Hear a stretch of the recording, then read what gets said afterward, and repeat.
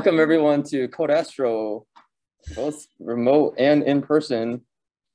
This is, I think, the first year we're having it in person in addition. So we've had this for 2 years now, hybrid. So in remote. So we're gonna be learning how to do this hybrid mode as we go. But yeah, we're excited to have everyone here. Sarah, you want to take it away with the welcome slides? Yeah. Hey all. So I was meant to be there in person today, but I woke up feeling pretty crappy yesterday, so I figured I'd save you from that. But that is, I guess, one of the great things about having a hybrid workshop. So we've got a bunch of welcome slides here to sort of set the tone for the workshop and try to preemptively answer some questions that you have. I'll get into like how to ask questions. Let me just mute Discord, hold on.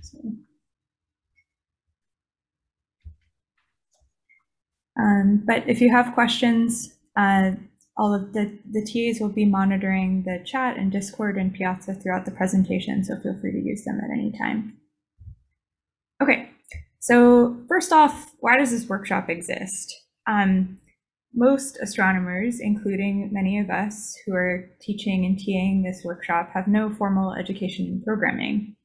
And this is bad for astronomy. It causes bugs in code, poorly documented or hard to read code, or code that isn't reproducible or inefficient.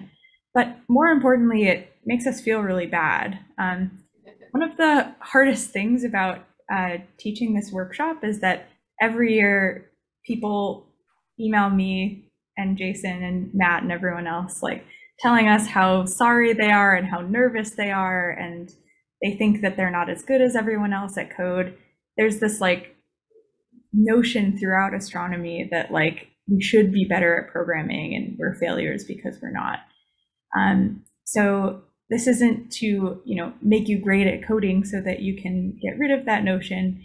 It's to sort of connect you with a group of people that all want to write really good code and that can all support you in feeling good about writing good code.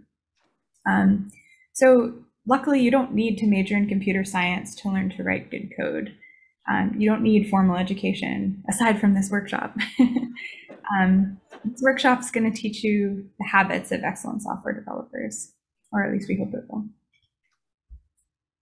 So these are the overarching goals for the workshop. By the end of the workshop, you'll be able to use the language of software development, develop and release an open source astronomy package from start to finish, and write code that follows best practices of software development. So this year we made a workshop cheat sheet that I also plugged on Piazza. And this has like all the links that you need for the workshop, basically. So you can access it just by clicking on this link here. I'll also show you how to get there from Googling it. So it has the code of conduct, the website, the GitHub, calendar, like everything you could possibly need. So all of the resources that I'm about to reference on the next couple slides, they're all linked back here. You can also get to it by Google. Just if you Google Code Astro GitHub, it's the first thing that comes up. And then if you scroll down here, it's the workshop info. So that's also how to get there if you don't remember this particular slide. Okay, so one of my favorite things that we have from the workshop is this class and TA source vocabulary list. So we keep track of relevant vocabulary here. I'll click on it so you can see. Feel free to bookmark and also add or request definitions to be added. So these are all filled out from previous years, so we've already got a lot, but of course it's a living document and you should have comment privileges. So feel free to request or add additional things to it. I'll also remind you about this once a day so you don't forget. Okay, so some logistics. The classes are going to be hybrid over Zoom and in person. This is the first year that we're doing hybrid. We've done only remote in past years, like Jason said. So I'm sure there will be a bit of a learning curve, but we'll figure it out. Feel free to, please let us know if you can't hear something or if something's going wrong. We'll figure it out. seems like most of you got into this Zoom room. It'll be the same one throughout the workshop, and it's password protected to prevent Zoom bombing. Mute when you're not speaking, and video is optional. It's nice for the presenters if you have video on, because we get some like sort of feedback, but it's totally fine if you want to keep your video off. We're also going to record and distribute the classes afterward. Yeah, if you missed something or you just want to go back, totally fine. The typical schedule in the Pacific time zone is from 9 a.m. to 12 p.m. We're going to do Zoom lectures and interactive exercises. So that's starting now and going for 3 hours. And then the rest of the workshop is for you. It's unstructured time for you to finish in-class exercises, work through Jupyter Notebooks more carefully, and also work on your group project. You don't have to spend, the 4 hours immediately after the workshop is over on this time. Whatever time works for you is totally fine. Coordinate with your group members to pick good times throughout the week. We've designed this class to take 40 hours of your time. So half of the time will be in the lectures, and then the other half of the time will be this unstructured time for you to work through things on your own and work on your group project. The group project should take about 10 hours. So about half of that unstructured time can be just for you, and half of that can be for your group project. So we're often going to put you, excuse me, we're often going to put you into breakout rooms to work on activities in small groups. You're going to be working with your project groups throughout the week. So every time I say like go into your breakout rooms, you'll go into the same room with your project members. We're going to open up breakout rooms with numbers. So you just join the number of the breakout room that is your group. If you don't want to be with one of your group members for any reason, maybe you don't work well together, or you just work well all the time, work with them all the time, just let us know, and we'll keep this option open throughout the workshop, and we can shuffle around groups if you'd like. Okay, in-person logistics. Right now you're here in Keith Spalding 410. After lunch, we've reserved a block of rooms in Lind, which is across the street here. There are a bunch of on-campus lunch spots that I've linked here that you can refer back to. There's also a bunch of good off-campus stuff on Lake Avenue. Feel free to go explore.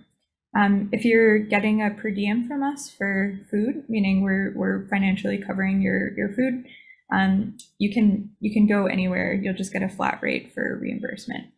So you don't have to go to on-campus lunch spots if you don't want to. So for remote folks, you can use the chat here at the bottom if you want to ask a question. Also, if you go into a breakout room, there's this ask for help button. So feel free to use that to ask a TA or someone else to come help you out. All right, so now Discord. If you haven't been able to log into Discord, send us an email.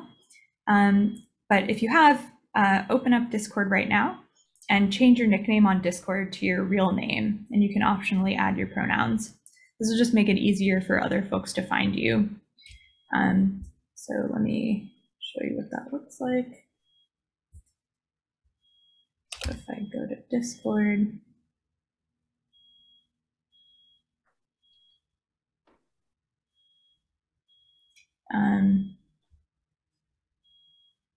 here I can do this. Oops. Of course, I shouldn't have done this in real time. It's on the side here, right?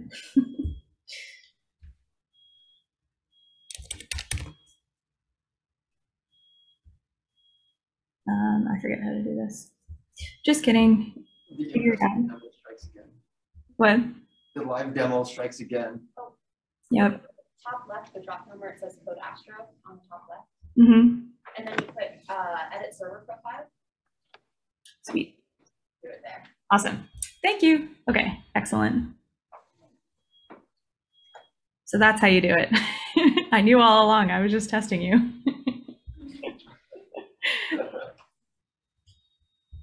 Okay. Another resource I want to plug for you is this anonymous feedback form, which you can fill out as often as you want. Ideally, we'd love a continuous stream of feedback on the workshop. Feel free to fill it out once a day if you'd like. You can fill it out if something goes really well or if something goes really badly. Yeah, we'll also have a more ask you more specific questions and a longer feedback form at the end of the workshop. So if you'd like, you can wait till that as well. But we do use this to make modifications to the workshop in real time throughout the week. So yeah, definitely use this often. Okay, these are the website and schedule. This is what the website looks like. We've got some logistical details for in-person stuff here, and a list of all of the teaching assistants and TAs, and all of the topics that we'll cover on individual days. The GitHub is where the course materials live. There's a README in each day's folder with project goals and lecture materials for the day. So this is what the GitHub looks like. If we go to day 1, for example, here's the project goals for today, here's the learning objectives specifically for today, and a bunch of useful links specifically for today. And in the workshop info cheat sheet, it also links to the homepage, the README for each individual day. So you can go back to that.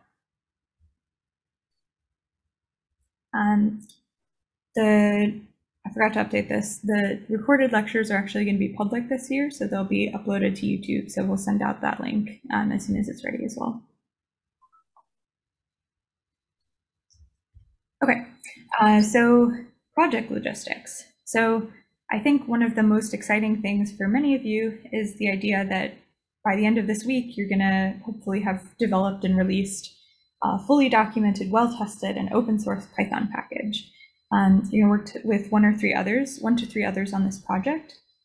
So we suggest that you use some of the unstructured time today to brainstorm and decide on an idea and start writing some preliminary code for your package. At the end of the week, we have an optional additional day on Saturday where you'll be able to try out each other's packages. You'll be able to install each other's packages and actually try and run through it.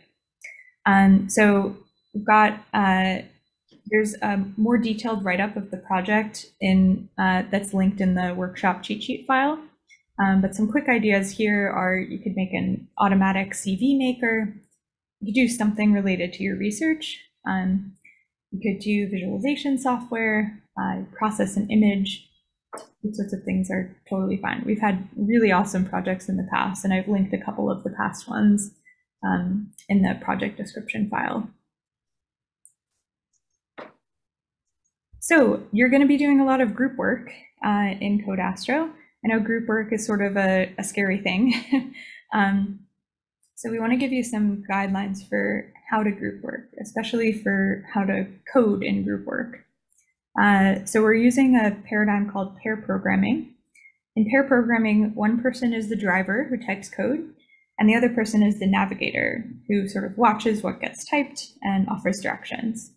So the driver's thinking more about having the right syntax, making sure that all the smaller details are correct. Navigator's thinking more big picture about how the code should work or function. And you should be switching back and forth pretty constantly, especially towards the beginning. We recommend that you set a timer for 10 minutes, for example, and switch after 10 minutes. You can also break it up by task. So if you want to, someone types one function and then another person types another function, it's really fine. You can have, if you have more than 2 people in a group, then 2 people are navigators, and just rotate and share your screen as you're doing this if you're working if you're working virtually. So for today and tomorrow in particular, we're suggesting that you do as much pair programming as possible when starting off designing your package, because designing is very collaborative. At this point, I always like to say that so Jason and I designed Orbitize together, and we did it using pair programming. So we were at a AAS hackathon together, and we just sat and pair programmed and designed Orbitize. So totally reasonable to do this. It's possible, especially when you're working with people you like. And later in the program, we're going to talk to you about Git branches, and we'll give you some more tools to sort of start working on things in parallel more individually. So it's totally okay to start working on stuff individually later in the week, but for now, do a lot of pair programming. For breakout rooms, so this is not necessarily when you're working on your package or your project, but when you're just working on like activities that are relevant to the lessons. We suggest assigning roles for each participant. We'll try to remember to remind you to do this as well. It's also totally fine to take the first 10 or 15% of the time to just think on your own. You don't need to rush into discussing as a group right away. Okay, my favorite slide, how to ask questions. First of all, often, we want you to ask as many questions as humanly possible. You can use the chat box. I might do, I'll actually use Piazza for this year, but I'll do something called chat box flood, where I'll ask a question during the lecture, and I'll ask you to all respond at the same time. So I'm going to be doing that in Piazza. Just because of the number of people that are here, we prefer that you don't unmute during the class. So if you have a question, let us know in the chat and use the raise hand feature on Zoom. If you're in person, feel free to raise your physical hand and then you can come up to the front and ask your question. Piazza is one of my favorite places to ask questions. Piazza is searchable, so other participants can see your question and see how it was resolved. There's also an anonymous option on Piazza, so if you want to be anonymous asking your question, Piazza is a good place for that. Also, feel free to ask questions on Discord. Discord is also the way that we suggest you communicate with your fellow participants. And there will be, your TAs will reach out, the TA that's assigned to help you out with your project will reach out in a private channel for your group. So all of these media will be monitored during, before, and after lectures. So hopefully we'll answer all your questions in a timely manner. Okay, time expectations. I touched on this a little bit already. You don't need to attend lectures when they occur. Obviously, it's preferable if you can. I think you get more out of it that way, but it's totally fine if you can't. So we're going to send the recorded lectures to everyone after. There are office hours scheduled throughout the week for you to ask questions. Basically throughout most of time, there should be in the next week there should be a TA or two on Discord available to ask questions for you to ask questions. We're scheduling some office hours during like off hours in Pacific time zone. So if you're working or parenting, or if you're in a different time zone, you can still participate. And as I said before, we've designed this course to take 40 hours of your time. So 1 week working full time. That doesn't mean you will finish every single thing we assign to you in 40 hours. It means you should aim to take 40 hours of your time to work on this. It's completely fine to, save some of it for later. It's also the sort of situation where like we're giving you a lot of information and you can sort of dig down arbitrarily deep into it. So, you will not learn everything possible to learn in 40 hours. But yeah, have that number in your mind for how much time we think that you should spend on the workshop. Also discuss time expectations with your project group members so that you all make sure you're on the same page with like how much time you want to spend, when you want to meet, that kind of stuff. Okay, so I'm about to show you the code of conduct. And before I show the code of conduct, I wanted to sort of motivate the code of conduct a little bit. And I also wanted to just highlight sort of the beautiful like diversity of people that are in the room right now. We've had people participate in Code Astro from every continent except Antarctica, which is pretty cool. Got to have someone from Antarctica at some point so we can say every continent. So there are people in the Zoom or room right now who could teach this class. There are people who have no experience with anything we're going over and are already overwhelmed. There are people in between these experience levels, people of different genders, ethnicities, races, and sexualities, people from different socioeconomic classes, people from different nations, people with disabilities, and people who are stressed about something other than the workshop. Everyone's welcome here. You all belong here. Everyone also has different goals and priorities for the workshop, and everyone's going to get something different out of the workshop, and that's all okay. Okay, so since we have so many different people here, we're enacting a code of conduct to sort of strive to create an inclusive and positive environment. So I'm not going to read this word for word, but I want to sort of point out some relevant things from it. So first, we're dedicated to providing a welcoming and supportive environment for everyone. But we will fail at this. It's not gonna, we can't just say that and have it be true. There are people that are here that are part of groups that are subject to historical and ongoing discrimination.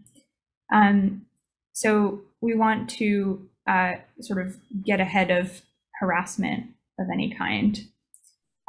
So we listed some, what am I trying to say? Harassment is prohibited regardless of intent. So even if you didn't mean to harass someone or didn't mean to hurt someone, it's still prohibited. So we've given some examples of sort of very bad prohibited harassing behavior at this link here. And then I also wanted to encourage everyone to adhere to the following principles. So we want to treat others with respect, recognize the humanity of people with different backgrounds, life experiences, and preparation levels than themselves, acknowledge your own contributions and agree to share your work, recognize and celebrate the contributions of others, create a culture of giving and receiving constructive feedback, committing to a mission of supporting equity, diversity, and inclusion in science, and be conscious of your contributions to group conversations. Talkative folks should be careful not to talk over others. And also don't use curse words or make even potentially offensive jokes. I also just want to thank everyone here for helping to make this a welcoming and friendly community for all. I really love the Code Astro community, and I know that you all will do a great job upholding this code of conduct and becoming a part of it. I also just want to plug the anonymous feedback form again on this slide.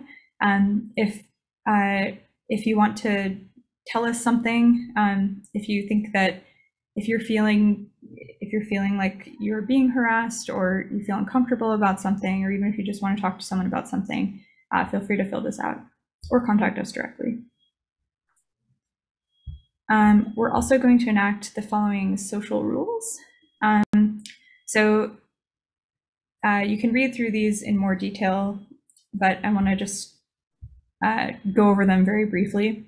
So the first one is no well actuallys. So here's an example. It's actually called something else. No feigned surprise. What's the command line? Oh my God, you've never used the command line before? No backseat driving. Here's the example. And then no subtle isms. So feel free to read through these in more detail. I just wanted to sort of make everyone aware and give these examples. Okay, almost done. Want to stop talking for a second and let the other instructors introduce themselves. So, well, before I stop talking, I'll introduce my own self. So my name's Sarah, my pronouns are she, her, and I'm a PhD candidate at Caltech in astronomy. I'll hand it over to Jason. Oh, so all the in-person instruct TAs are gonna come up, just like we'll call you up and just say hi to the camera, basically. So hi, I'm Jason. I'm currently a postdoc at Caltech, rising assistant professor at Northwestern. Yeah, excited to be at this workshop. Thanks. Matt? Yep. Hi, everyone. I'm Matt Hosek, pronouns he, him, his. I'm a postdoc at UCLA. I'm remote. I'm hybrid, so I'm going to be remote some of the days. I'm going to be in person some of the days. So both groups will see me a bit here. So looking forward to working with everyone. Thanks, Matt. All right, TAs. Pranav, you want to go first?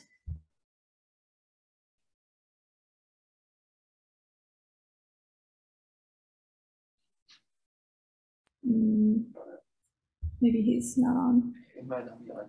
Okay. Paulina? Hi, I am Paulina. I will be teacher assistant this year remote, and I'm doing my PhD in Nice in France. So nice to meet you all. Thanks. Simon?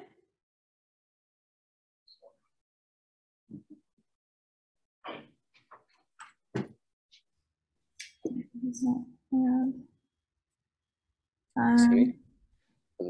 Yes. Hi. Am I speaking into the camera? Yeah, just speak into the camera. Here, let me turn this back on so you can see what you're doing. So you're right there. Oh, hey. Hi, I'm Simon. Pronouns are he, him, his. I work currently right now as a senior site reliability engineer at Roblox. Yeah, excited to work with you guys here. I'm also now noticing I'm wearing the same shirt as my photo. Amazing. Chetan, you want to introduce yourself? Hi, I'm Chetan, and I'm attending this and being a TA from India. I attended Code Astro last year as well. My pronouns are he, him. I am currently doing a data analysis job at ZS, and I am also working at ASIAA as a research intern in astronomy. Awesome, thanks. All right, Shu?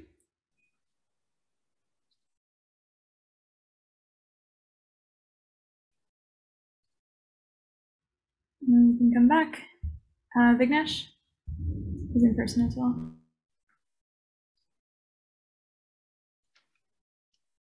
Hey everyone, I'm Vighnesh. I'm a rising third year at Berkeley, also a Code Astro alum. Pronouns are he, him, his. I hope to have a good week with y'all. It's a fun workshop.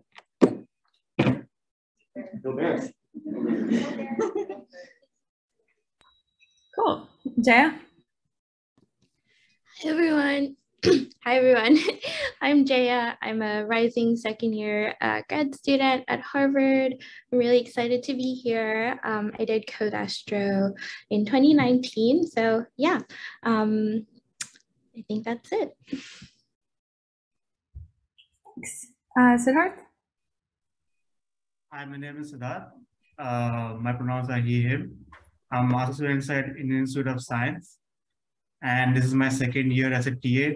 Hope you guys have fun this week. Awesome, thanks. All right, Yash?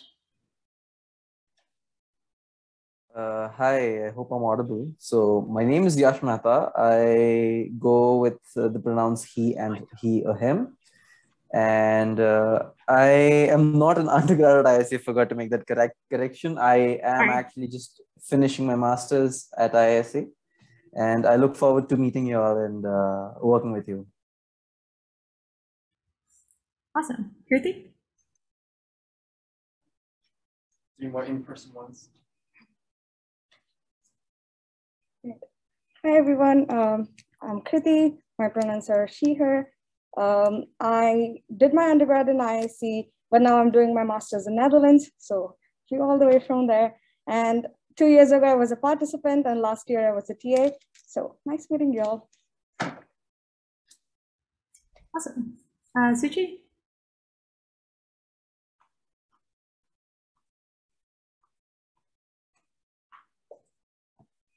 Hi everyone, I'm Suchi. I am she, her, and I'm going to be a third year grad student at the University of Hawaii Institute for Astronomy.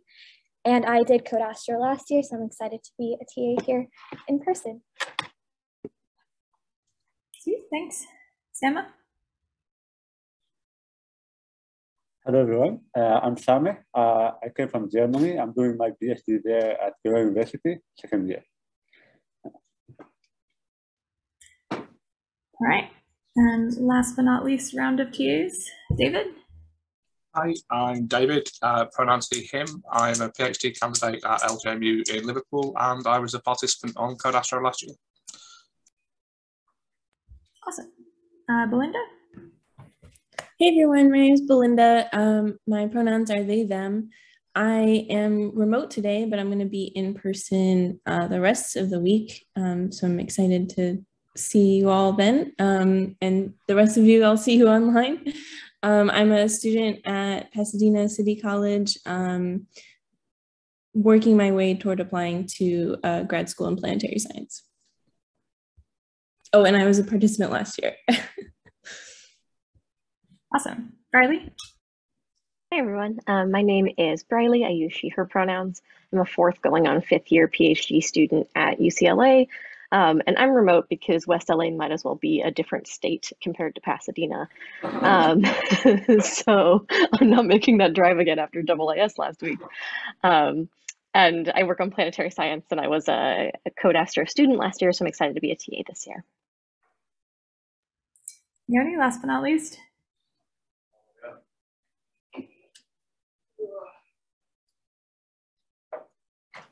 Our TA sitting in the back. Yeah. School. Hi everybody, I'm Yoni. My pronouns are he, him. I'm a third year at the University of Kansas. I was a Code Astro participant last year, and it was so fun that I wanted to TA. Sweet. All right, so now we're going to give you a chance to talk a little bit. So I'm going to make some breakout rooms. As a reminder, please join the room that corresponds to your project number, the project group number. So introduce yourself, your name, your career level, your research area, and then answer 2 questions. First, how do you feel about coding? And second, what are your goals for this workshop? Okay. I think most folks are back. So let's finish up. Before I turn it over to Jason for your first official Code Astro lesson, I want to tell you about the specific goals for today. So the goals. Give us 1 sec. Oh, One sec. sorry. All right, guys. Yes. Okay, we're good. Sorry, I was muted. No worries. Okay, so the goals for the workshop today specifically are to identify which development environment is most appropriate for your programming task, decide when and how to design software using functional and object-oriented paradigms, employ best practices for using Numpy, Pandas, Matplotlib, and Astropy, and open source packages, and explain the purposes of each of these. Totally fine if you don't know what any of those words mean yet. That's what today's for. And the project goal today is to decide on the purpose of your package and write 1 central function or class. And the very last slide is we want you to make sure you have the latest version of the Code Astro repository. We're going to be making updates and changes to it throughout the week. We're going to ask you at the beginning of every lesson to run this set of commands. So cd to wherever you put the Code Astro directory when you git cloned it, and run git pull and then git checkout main. Alrighty. Okay, Jason, over to you. Okay, great. I do not want to leave site. All right, shall we get back started? So the first, people in Zoom can hear me okay? Yeah. Okay, great. Awesome, thanks. All right, so the first thing we're going to talk about today is software development environments. So this is what programs to use to write your programs. So it's the most meta thing to start out with. So we're going to cover kind of 3 different types of software development environments in the beginning. A lot of this is personal preference, and some of these things are somewhat opinions. So take it with what you want, find what works for you, and each person's workflow is a bit different than everyone else's. We just want to show you some options, and you can decide, what works out best for you. So we're going to cover 3 different kinds. One is the integrated development environment, or IDEs. Second are Jupyter notebooks, and the last are just plain text editors. All right, so first, IDEs. You might have heard these before, integrated development environments. They sound very fancy. They're basically all-in-one programs that come with many features to help you code.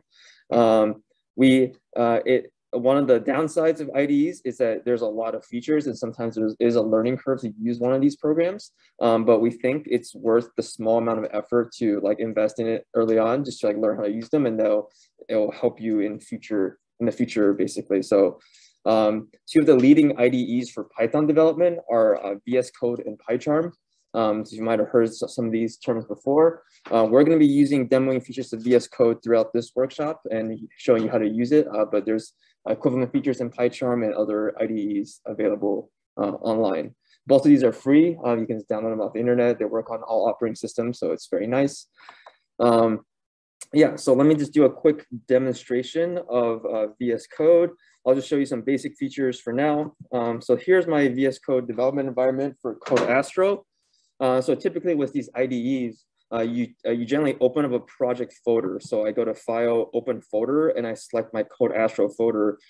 Basically, then I go to the File Explorer here on the right-hand side. I have the entire Code Astro. You can see I was working on it. I have basically the entire Code Astro GitHub repo cloned here.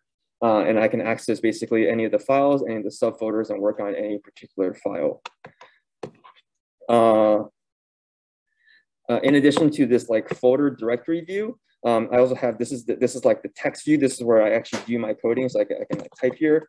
And also generally, you'll see that you can also you can also have an integrated terminal in your program. So basically everything you basically want to have is here. You'd have your development, you have your directories on the side where you can access all your files, you have your main part where you're actually coding, and you have your terminal integrated into your development environment. So here's just like a standard bash terminal, so I can do ls and things like that and just run commands as I want. Let's see. Sorry, I'm figuring where did my lecture notes go? Right, okay, so one of the nice things about IDEs over a lot of other standard text editors, but Jupyter Notebook has this also to some extent, is your ability to kind of, add some features to make code your coding experience a bit nicer. So if I go to day 1 and I can create, a new folder, I can create a new file, and call it demo.py. I can start out this file and start typing things like I want to do an import statement in Python. I can type import, and you can see that the autocompletes basically give me all the options I can ever type, a lot of which I will never use. But I can use say something like import numpy as np. I can define a variable equals to numpy.array. And one of the nice things is, once I create a function, it basically these tooltips will appear. I can hover over the array function and the entire doc string. So if you went to the NumPy website for the documentation for a NumPy array, that basically appears as a tooltip over here. So instead of having to switch to a web page, I can basically read off, oh, here's how the function is supposed to be called. Here's what the parameters mean. Here's at the bottom, some examples for how to call this function. So it gives you basically what you could access on a website, basically integrated into your coding experience. So this is especially nice for dealing with NumPy functions or AstroPy functions, something you use occasionally. You kind of know what it does, but you're not exactly sure of the details. It kind of gives you the hints to basically help you figure these things out. And yes, I can set an array, go to 3, and also another nice thing is if I try to do something like sum equals the sum of array, but maybe I'm really bad at spelling and I just mistype it. You get your Microsoft Word level little squigglies that appear underneath a thing that you mistypes. So it basically does what's called static error checking, and this basically it looks through the code and basically be like, you're using this variable, but you've never defined it anywhere. So this is probably you probably made a mistake somewhere. So if you hover over this, it basically tells you oh, arg is not defined, and you he can basically, instead of running the code and your code crashing, it basically tells you while you're coding that there's basically some issue here. So, so this is actually quite nice because a lot of code, a lot of issues around here are just like typos and things like that. It basically does a lot of this stuff for you. And it does take a little bit of time just to get used to. You can see like I did it pretty fast because I'm kind of used to this environment, but like at first you might have to get used to this workflow, but if you learn it, I think it does help with like coding smoothly and also reducing the number of bugs in your code. Cool. Yeah, so like I said, there is a terminal here. So you can basically, if I save this, I can run it directly from the terminal down here at the bottom. So if I cd into day 1, I can run python demo.py and it's going to crash because I obviously did not fix the typo. But I can also run it from there's also multiple ways to run this. There's a play button up here in the top right corner. I can hit this and it'll basically do the equivalent. It's also going to run that piece of code. And the nice thing, which we're going to discuss a lot more tomorrow, which really I think is one of the nice things about IDEs and why I use them to develop Python packages, especially complicated ones, is we have a debug mode. So here I can run the code a third time, but with debugging enabled to true. And you can see that because there's a bug here, the code is going to crash, but it's not just going to return back to me on the command line. It basically returns an error, basically where the code crashes, and tells me what the exception is, and it lets me basically kind of inspect what the current state of the program is as my code has crashed. And this is like what basically saves me a lot of time in productivity space when I use something like this. So we're going to talk a bit more tomorrow about how to set up a debugger, how to get the debugger configured for Python in VS Code, and what are some of the features of it. But this is kind of like one of the nice things that IDEs provide for you in your software development. All right, so I'm going to stop this for now. I'll just cover a couple last things briefly. One is that on the left-hand side here, you have basically a bunch of main commands. So here, this is the file explorer. I went to debug mode here. Another thing is the Git source control integration. So I can make commits directly through this source control panel. I'm not going to really demo it here right now, but I will talk a lot more about Git tomorrow. So you'll probably see more of this. But this is another feature. Again, you don't have to do the command line. You can just do it through this interface. There's a search window. You can also install extensions, like we instructed you to install like the Python extensions, but there's also other extensions that you can install to kind of add additional capabilities to your IDE. And one of them is like the Jupyter Notebook extension. So here we can open up Jupyter Notebooks directly in the VS Code itself. So that's one way you can actually develop on Jupyter Notebooks inside of VS Code. So that's the main things about VS Code. The next thing there's some other useful features now in the demo. We can discuss this more if people are interested. We can add lots of other features. The second thing we'll talk about are Jupyter Notebooks. This might be something you're familiar with if you used some Python in the past. Jupyter Notebooks are really useful for a lot of things. It's a combination of basically these code cells that you can execute and also these text-based markdown cells like the one you see here, where you can like write tutorials, write comments, kind of structure your document basically. And that's really one of the nice things about it is it's really a document for you. It's nice because you can run and rerun one cell at a time, which lets you like play around with the code, try to understand how something works. Use it for plotting. If you want to like adjust your y-axis, your x-axis, just to change some text, you only have to rerun that little block of code.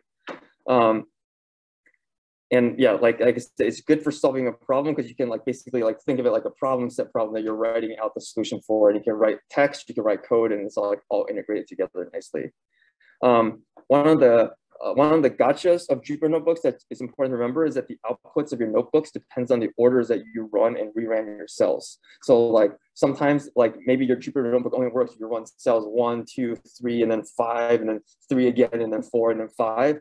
And like I know that's happened to me, and that's something just to be wary of when you're developing with Jupyter Notebooks. So like you could be spending this time kind of debugging and working on things, but try to make sure in the end that you can run it all the way through after you like restart your notebook and make sure it runs completely. That's kind of one of the things that kind of is a gotcha for not being good at repeatability sometimes.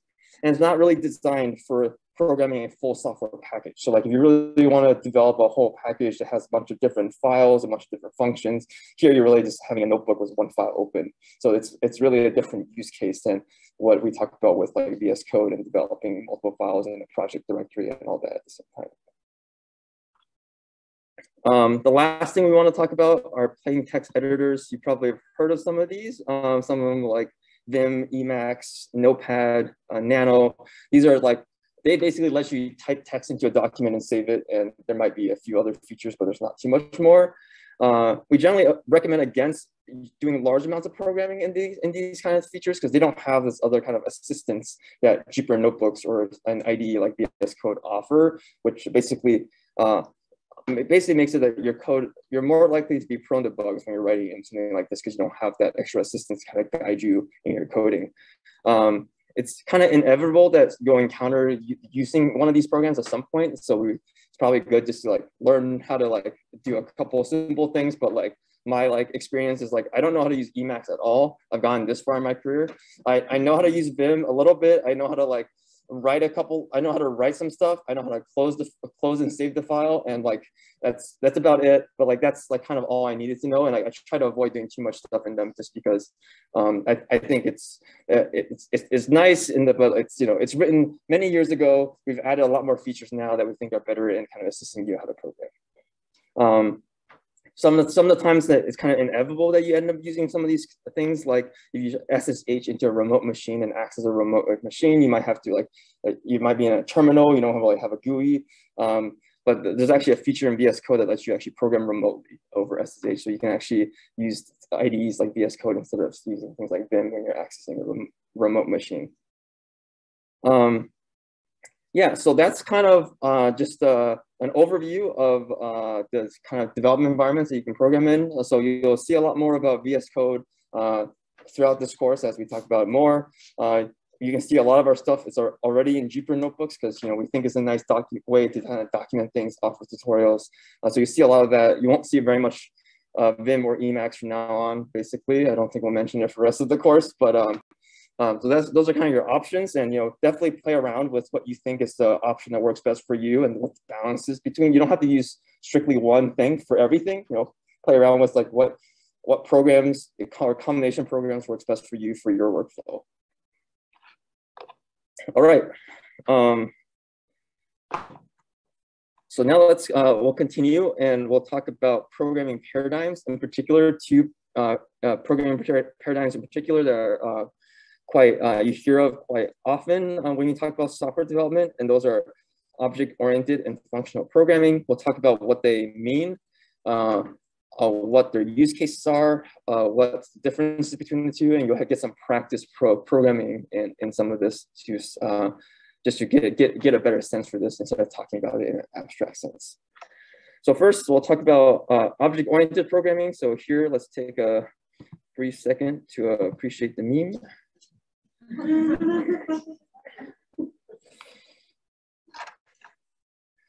Yeah, so object-oriented programming, as some of you might have heard this term before, it's quite popular right now in astronomy. People are like, oh, my program, or my package is object-oriented.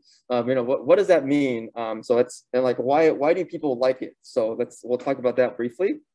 So one of the key thing in object-oriented programming is that we structure our code around classes.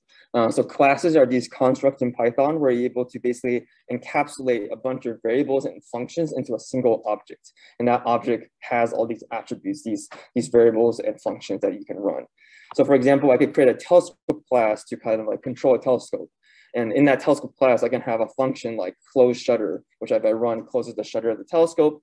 I can also have fields like telescope.current target is basically tells me what the current target that telescope is pointed to. Instead of keeping all this as separate variables that you need to keep track of in your code, it's all underneath this telescope object. So you can easily just access everything you need to know about this telescope inside this telescope object. It's very useful for tracking the state of things.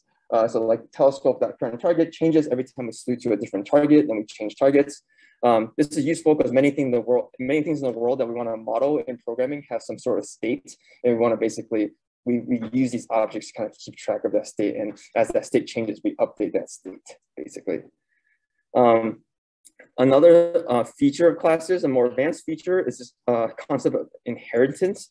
So basically, you can take functions and fields from a parent class or a superclass, and this is useful for basically reorganizing or reusing code. You don't have to copy code multiple times. For example, if I want to write a separate class as a space telescope class, this is a more specialized class. It's just used to control space telescopes. Let's pretend we can control space telescopes. This space telescope class probably, we want to have the same features of the regular telescope class, like closing the shutter and switching targets and keeping track of what the current target is. But we might also want to have other specific functionality for a space telescope, like distance to Earth, which most of our regular telescopes we don't really care about, but for a space telescope, we want to know how far it is from Earth. So here we can use this, we can build a space telescope class that basically inherits all these functions and attributes of its parent class without having to rewrite that code, but also add additional functionality that's specialized just for the space telescope class. So that's one of the benefits of object-oriented programming, is that it allows you to structure your code in this way to basically build these models that you want to basically represent the state of the thing that you want to represent, and it basically allows you to organize things in a way that's kind of neat. I think it's easy to talk about things in these abstract senses, but it's really the best way to get to know how to do object-oriented programming is to do it. So we're gonna basically, for our first activity, build a free fall gravity simulator. So we basically use simulation to determine how long it takes for a particle to fall to the ground from a height of 10 meters. And basically we'll pull everyone in the end to see what they get. We've already written a bunch of code structured like scaffolding for you. So basically you only have to kind of understand what's going on and try to implement the missing parts of this code. So I'll just go over briefly what all this code is doing right now, just to get everyone kind of oriented. So we have this particle class. It's currently not doing anything. This is part of your bonus activity if you get to it. The main part is that we have this freefall particle class. And the goal of this freefall particle class is to simulate a particle falling due to Earth's gravity. This freefall particle class gets initialized with this init function. So anytime you create a new freefall particle, this init function gets run. And the first variable that gets passed is the self variable. This is basically used anytime you have a function that belongs to a class. The first variable is always that the first argument that you pass into a function is always the self function. Basically allows it to refer to itself and access all the other attributes and functions that this variable has. And this basically tells Python that this is a dynamic function that is basically belongs to this object. And the second variable, which is explicit, is the height. So we're initializing with the height that it's dropping from. And you can see that this init function is pretty simple. We always call a super.init. So this initiates its parent class. Its parent class is currently empty. It doesn't really do anything. So this function basically doesn't do anything right now. But we also do things. We also do things in this initialization function. We set the height. Its height attribute equal to the height that gets passed in. We set the velocity equal to 0 because if we start out this freefall particle at rest. We set the time to 0 because the simulation starts at t equals 0. The time hasn't elapsed yet. We set this variable dt, which is the time step of our simulation, equal to the default dt, which is set to 0.1 seconds. You can change that if you want, feel free to. And then we set the gravity in our simulation to negative 9.8 meters per second squared, which is the gravity of Earth. And basically, once you implement this, you can run this block of code. You can create an object. So, oops, I have the entire answer key here. Let me just refresh this notebook. I was testing it works, so I see the memes, get the function. Okay, great. This is the running this notebook was not authorized by Google. It's okay. All right, now you have the one without the answers. Okay, pretend you didn't see that. So now that we've created this init function, we can create freefall particle objects. So we can create our object with just calling freefall particle, and we set the first argument equal to 10. That's the height that we want to drop from the freefall particle from in meters. remember that there was actually a self variable in front of it. This is implicit, like I said, so this is required, but it's implicit in the call, so you don't have to keep passing it in every time someone calls this function, but it is declared anytime you create a function. So even though the self here is the first argument, it's an implicit argument, so you don't see it declared here when we actually call the free-fall particle class. So after we create this object, we can look at its attributes, time and height. And if I do that, you can see that the time is 0 because the simulation hasn't progressed yet. And the height is 10 meters, which is the meters that we passed into as the initialization for the objects. This class can also have other helper functions like get num steps run. This is just a helper function that returns the number of time steps that have run by comparing self.time with self.dt. So these are kind of like, you can see that this function actually requires no other input. It basically takes attributes that it already has, and it basically returns something based on the current attributes. So you can go here and run that. So yeah. Where'd it go? I can't program without helpers. Okay, there we go. So here you can see that it prints out 0 because no time has elapsed, so no steps of the simulation has run. But this is something that can be run without any additional input. It just only depends on the current state of this ball object. So what we want to have you work on is to use object-oriented programming and program this next function called simulate time step. This function will advance the particle's height by 1 step at a time. So basically, time will go from 0 to 0.1 seconds. The particle is going to drop a bit. Its velocity is going to increase as it's dropping. And basically, we've included some pseudocode because I know we didn't ask everyone to prepare their physics classes to work on Code Astro. So we included some pseudocode below for how do you advance a particle's height and velocity given a constant acceleration here. Basically, I want you to implement this function, and this will advance the simulation by 1 time step, and then run this function multiple times and see how long it takes for the particle to go from a height of 10 meters to a height of 0 meters, and use the attributes, update the attributes, and things like that. So we have some instructions up here. You can read them a little bit more closely. So your goal is to implement this free fall simulator, calculate how long it takes for a particle to fall from a height of 10 meters. If you have time, there's a bonus activity that we want to basically, write other particle classes in the future, add like 3-dimensionality, add other forces, like basically think about if we want to reuse some code, what kind of stuff will go into the particle superclass, and what other stuff that we all written, it should be specific to the free fall particle subclass. So we have a post on Piazza where I've asked how long it takes for a particle to fall from a height of 10 meters. If you want to, we want at the end each group to kind of post their answer for how long it took in their simulation. Just post it in here, and we'll collect all the responses. Like Sarah mentioned, for these kind of roles, we have 2 kind of roles. One is the driver, the person that's actually kind of sharing the screen or typing the code for this activity, and then the other one is the navigator, who's kind of looking behind them over their shoulder and trying to guide them for like where this code should be going, and kind of help pick out bugs, or like making sure that they know what they're typing and checking over things. So we have some more detailed instructions here, which is kind of repeating what I just mentioned above. Breakout. So for people on Zoom, break out into your breakout groups based on your group numbers. For people in the room, we'll try to find your group members here. So I know this will take maybe a few minutes.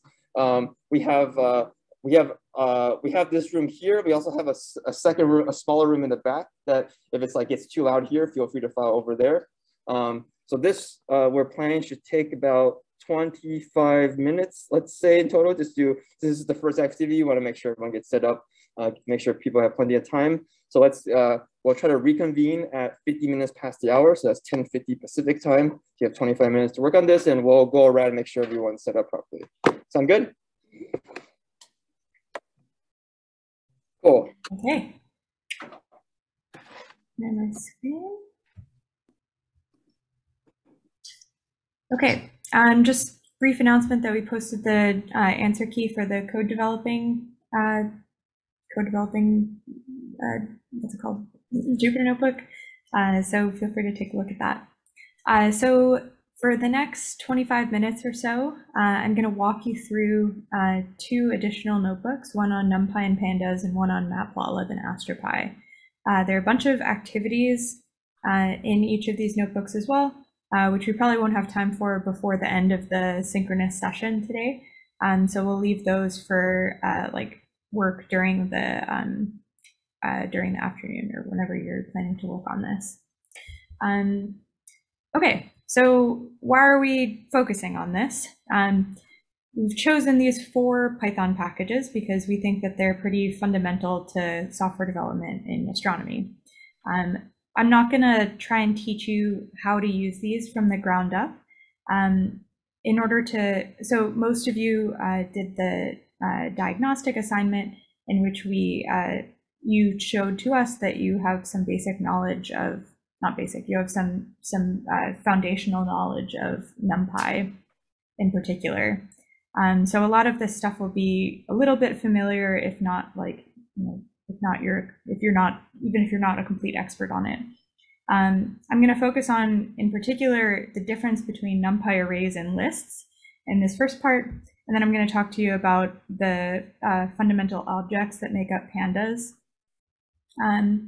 Then I'm going to talk to you about the importance of state, which Jason touched on a little bit in Matplotlib. And then we'll talk about the importance of not reinventing the wheel with Astropy. So focusing just generally on the philosophies of these packages and best practices for how to use them rather than like sort of a tutorial on like how to use them from the ground up. Okay, so let's start with NumPy. So the foundational data type in NumPy is arrays. So you have probably seen or heard of NumPy arrays before, as well as Python lists. In some ways they're similar and in some ways they're different. So both are used for storing data and objects. Both are immutable, meaning you can change their elements. So if you create an array, you can modify the first element. You can extract items from both of them with indexing and slicing, which I'll get to in a sec.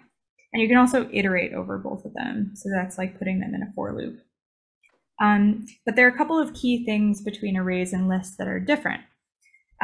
First, operators act on the elements of an array instead of the array as a whole. Arrays can only hold data of a single type. Arrays can efficiently store large amounts of data in memory, and arrays are of fixed size in memory, whereas lists don't have a fixed size. So the question here I listed is, if arrays have a fixed size, how do you think numpy.append works? So when you create an array, it just sets aside a block of memory, and you can never add more memory to it. So numpy append actually works by creating an entirely new array in memory and then copying over the first part of your array and then filling in the new part that you want to append to it. So because of that, numpy.append isn't always the most efficient way of doing things in terms of memory management. Okay, so let's talk about what some of these things actually do. So we'll create some. Oh, I should have said too, I'm working in VS Code. So now I'm running, you can also run these as in Collaboratory, but I'm running them in VS Code. So I'm going to create some lists and some sample arrays. I'm working on a Mac. I just did Shift Enter and that runs this all.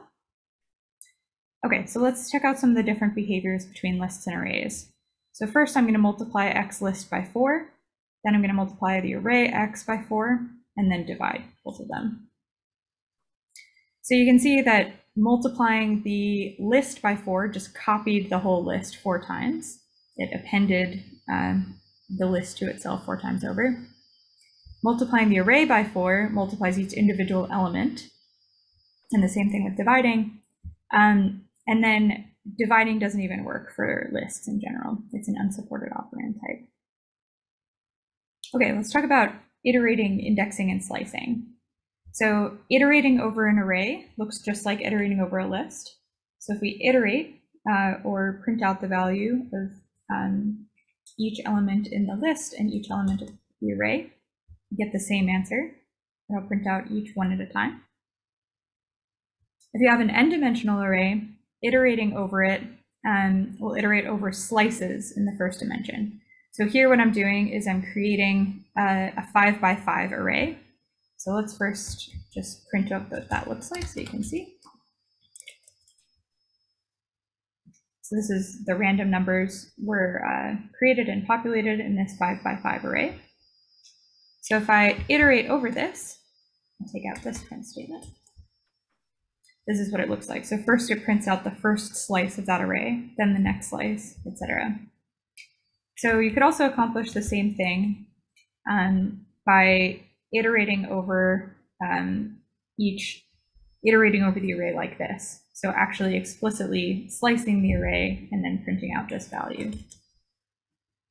So you get the same answer. You can also select subsets of the array using what are called conditionals. So a conditional is a statement that evaluates to true or false. So effectively what's going on under the hood here is this creates a binary mask, meaning that it's just an array of trues or falses. And all of the elements that have true indices remain, and all of those that have false don't. So if we do this, now there's only, we're indexing only a subset. So just to give you context, here's what X looks like. And then here's the subset that's been indexed using the conditional. So another important thing to keep in mind about arrays is that in general, setting an array equal doesn't create a new array. So if you edit either array, it'll still modify the other one. So let's try that out. If we attempt to create a new array by saying z equals x, then we modify x, z is also modified. So you can see that we only modified, let's first print out. This might not work actually because I'm not going to try to do that. But yeah, so this element was modified in Z as well. If you really need a new copy of the array, you can use the x.copy, which creates a new array in memory and then copies over each individual element. The last little thing I want to tell you about is hstack and vstack, which are useful to stitch multiple arrays together. So let me remind you what X and Z look like, and then I'll show you what the output of hstack looks like.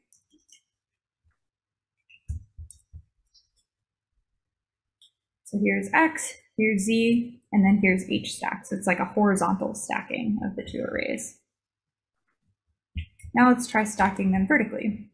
So you can see vstack, or vertical stack, creates adds another dimension to the array. So now this is two slices of an array stacked on top of each other. Don't worry if that all went by really fast. You'll have a chance in the afternoon to go through it in more detail by yourself and read through all of the comments. All right, let's go on to pandas. So pandas shows up all over astronomy. It's a really useful way of storing large data sets of different types. So say you have some float data and some integer data and some string data. Pandas is a nice way that you can put that all together and also label your data. The most basic unit in the pandas ecosystem are the series and data frame objects. So you can create a series object by just passing in this case, we're passing in a list. So let's see what this looks like. So you can see the series, each element of the series is labeled with an integer label called the index. And then the data is here as well.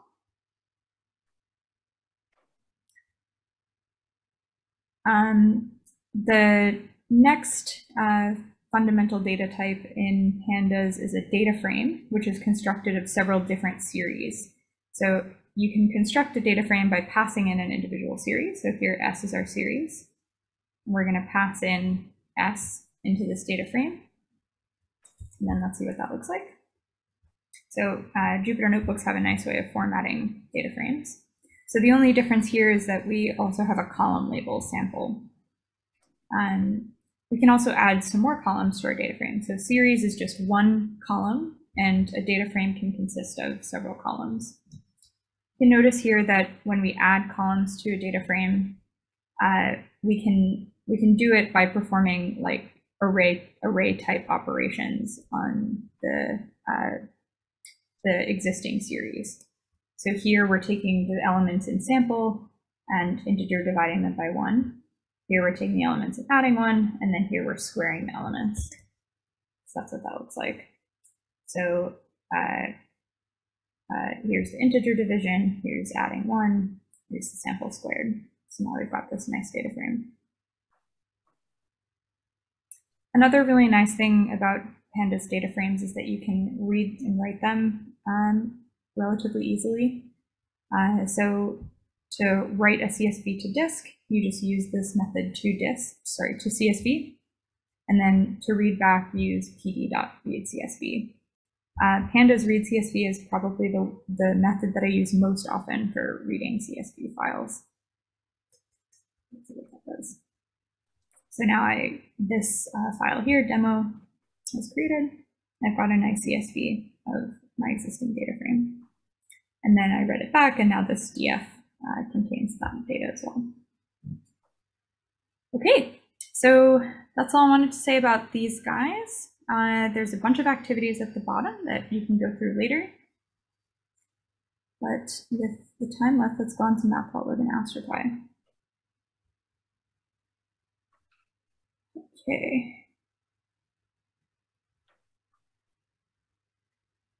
All right. So if you're running this this notebook in Colab, you have to run this cell at the top to install Orbitize, because we'll actually use Orbitize in this tutorial. But if you're running it in VS Code, you should already have Orbitize in your environment, so you don't need to run it. Okay. So I alluded before to Matplotlib relying on the concept of changing state. So the state of a programming environment is just something that controls the behavior of the environment. So if you just open up an IPython terminal and you type import Orbitize, you're going to get an error. It's going to be an import error.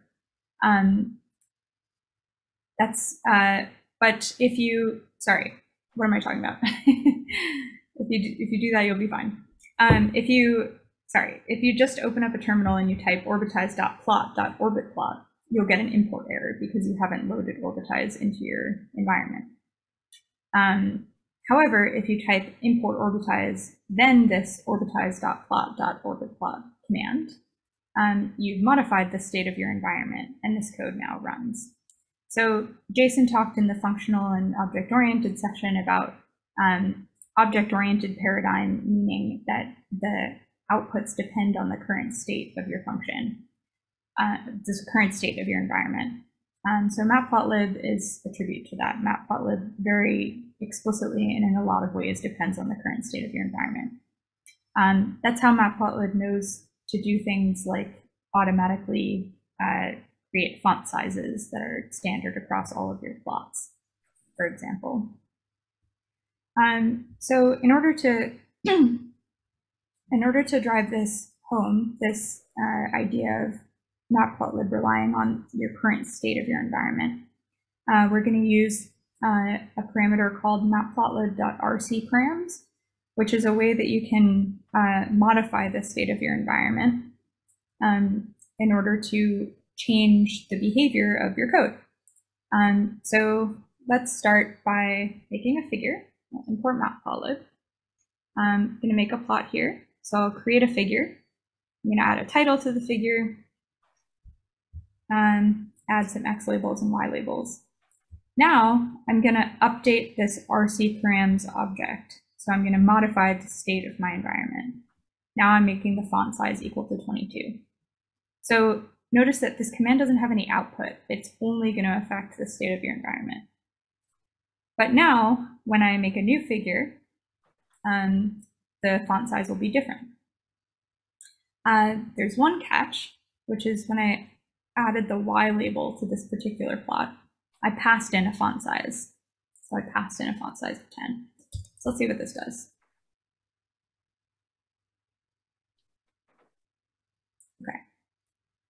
So remember, first I made something with the default font size, and that looks like this. Then I updated the state of the environment so that the default font size is now 22. So now everything's big. But I passed in a font size of 10 for the Y label. So the Y label ended up being smaller. So you can sort of see by running this example the order that Matplotlib checks things in order to output your the font size. So it'll first check if any font size arguments were passed into your Y label or title commands. Then it will check the default state of the environment through the RC params.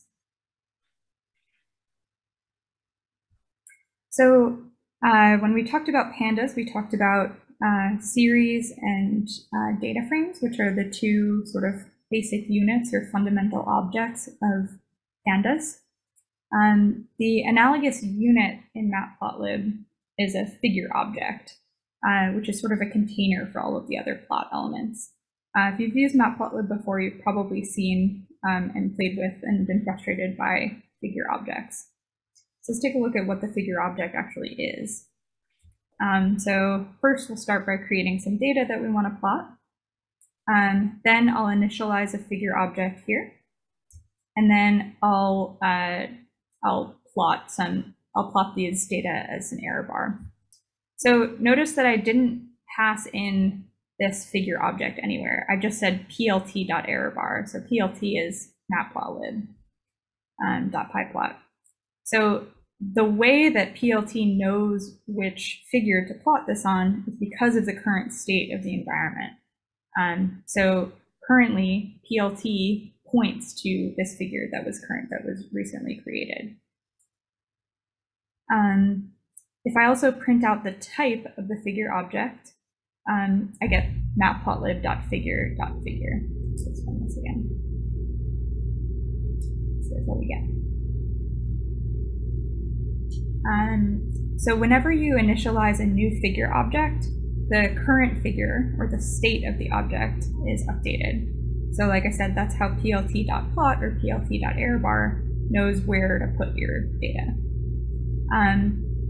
But the sort of rules of succession work in the same way as we explored above with the font size, in that if you pass in a figure object, it'll override the default state of the environment. So let's take a look at how we might use that to make nice figures. So we'll look at another way to initialize a new figure object using the plt.subplots command. The subplots command is what I probably use most often to make multi-panel figures. So this command, plt.subplots, now returns two different objects, a figure object and this ax object. So I haven't told you what ax is yet. Ax is actually a list. Sorry, it's an array of axes objects. So if we print out the type of this fig ax and then the 0th element of ax, this is what it looks like. So fig is type matplotlib.figure.figure. Ax is a NumPy array, and then ax0 is this axes.subplot.axes subplot. Usually I'll just call that an axis object for short.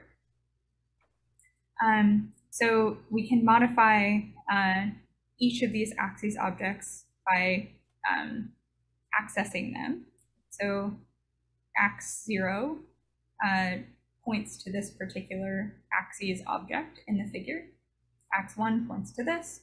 So you can see that we can set different behaviors of these by accessing them. This also tells Matplotlib, if I were to just say plt.plot, that would look in the current state of the environment. So it would look for whatever axis is currently set to be the default axis. But if instead I say ax0, I'm overriding that default. I'm saying, look at this particular axis and plot in there.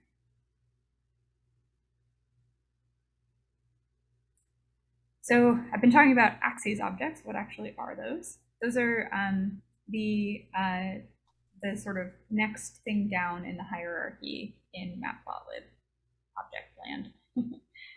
So these objects are containers for all the plot elements in a particular figure object. So the hierarchy goes that you might have one figure object that has several different axes objects. So those are attributes, or they belong to the figure object. So rather than using, I can also access these axes objects through fig.axes. So just to review here, when I initialized this using plt.subplots, it returned this fig and this ax. So this is a list of axes objects. This is the actual figure object. But I can also access these axes objects through this figure object. They're attributes. So I do that using this. So fig.ax0. So this points to the same object as ax0. And I can set the x limits there. So that works the same way.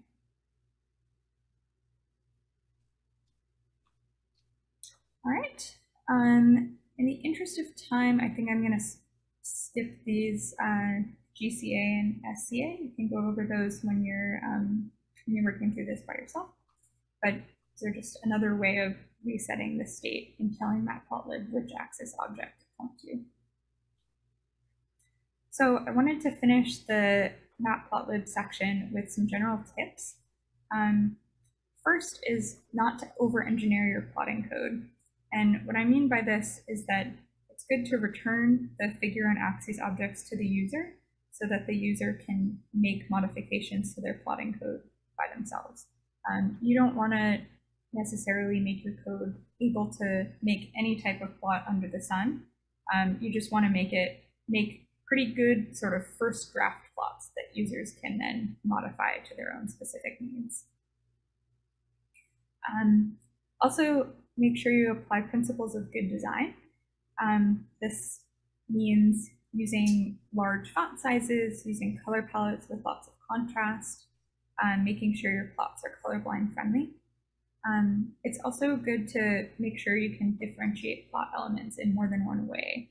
So for example, rather than just making different lines with different colors, you could make one a certain color and dashed, another a different color and solid. Okay, and we'll come back to these activities. Sweet. So last but not least, I want to give you a quick introduction to Astropy. And the reason I think Astropy, it doesn't have as, there's not necessarily like an underlying driving philosophy that we're trying to get here. Whereas like in Numpy, we wanted to emphasize the difference between, when I was talking about Numpy, we wanted to emphasize the difference between arrays and lists. Pandas, we wanted to emphasize the foundational types of series and data frames. In Matplotlib, I wanted to emphasize the importance of the changing state. Astropy, there's not necessarily a core thing that I'm trying to get at because Astropy is so broad and contains so much amazing code. So the main point I want to drive home here is just that if you're trying to do a common astronomy task, it probably already exists in Astropy. So don't reinvent the wheel with your code. If you can rely on something that's already in Astropy, definitely just use that. So to give you sort of a taste of some of the things that Astropy can do, I've included 3 examples of some libraries that are really helpful in Astropy. One that Jason talked about already is astropy.constants and astropy.units. So to give an example, let's calculate the velocity, the orbital velocity of the Earth. So I import constants. I can just write in constant.g, the gravitational constant, the mass of the sun, and then divide by an AU. And then I have the speed of the Earth. So if you're curious, the speed of the Earth is 115,200,88541 meters to the 3 halves divided by AU to the 1 halves divided by seconds. Very intuitive units. So those units aren't super helpful, but luckily AstroPy has capabilities to convert units for you. So if you have heard the good word about CGS units, you can just you can convert to CGS by just typing .cgs. You can also use this to method to convert to any AstroPy unit combination that you want. So let's see what this does. Earth's orbital velocity in CGS, or centimeters per second in this case, is here. And then you can also convert it to kilometers per second here. So this units in constants is in AstroPy is really helpful for error checking and bug handling. If you,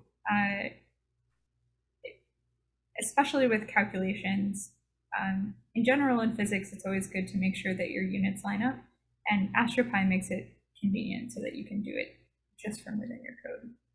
So definitely use that. Let's do another example with time. So AstroPy has this really nice time library that allows you to convert between all of the different 1,000 time conventions that astronomers use.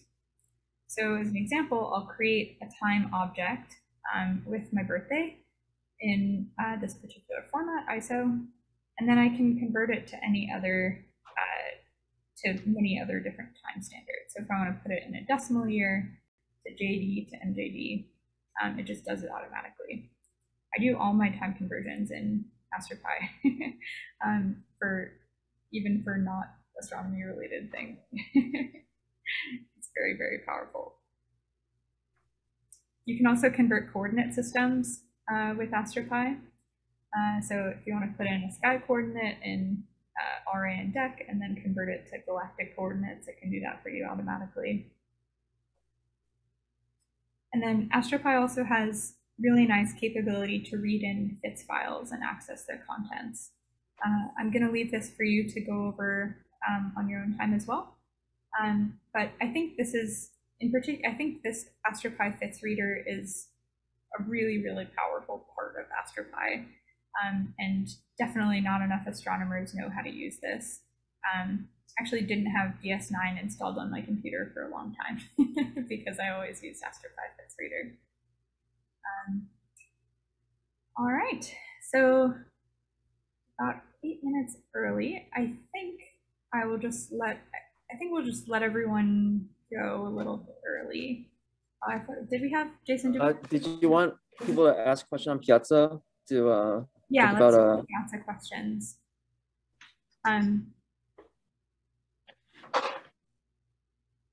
Yeah. So we just want to get everyone in the hang of using Piazza, think about questions and things like that. So I think, Sarah, you're pointing up right now, but everyone wants to take like 5 minutes, think of something today that was unclear or something you're wondering about, go on Piazza and you can ask us a question, and one of us will try to answer your question to the best extent we can. Yes, you have a question? Do we do that by making a new post? Yeah, make a new post on Piazza. Yeah, it can be anonymous. You can put your name on it. You don't have to put your name on it. It's something you're wondering, something that was confusing today. Just we want to get people in the habit of using Piazza as a tool to ask questions. It's nice because once you post on there, everyone else can read your question too. You can be anonymous if you don't want to be identified, but then other people that might be wondering the same thing can also see the same answer. So, Sarah, do you want to?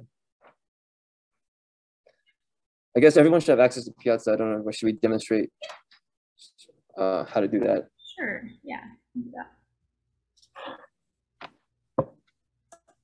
Okay, so you go to Piazza and click this new post. You can do a question or a note. I think mine might look a little different because I'm an instructor. Type. You can select folders if you want to, if today is relevant to day 1. You can also, there's an option to make anonymous somewhere. I don't know, it might not show for me. It may not let us because we're instructors. Yeah, but there is an anonymous option, and then just post your question. Okay. So yeah, even if you don't have a question right now, think of one and post it on Piazza. It goes for everyone. Okay, otherwise I think we're good to wrap up. I'll give the in-person people a brief reminder on logistics, but otherwise we can do that after we close the Zoom. Cool. Thanks for coming to the first day, everyone. Yes. Have a great rest of your first day of working on your projects and finishing up all the in-person activities. And we will be on Piazza and Discord, etc., ready to answer your questions, and we'll see you tomorrow. Bye, everyone. Thanks all.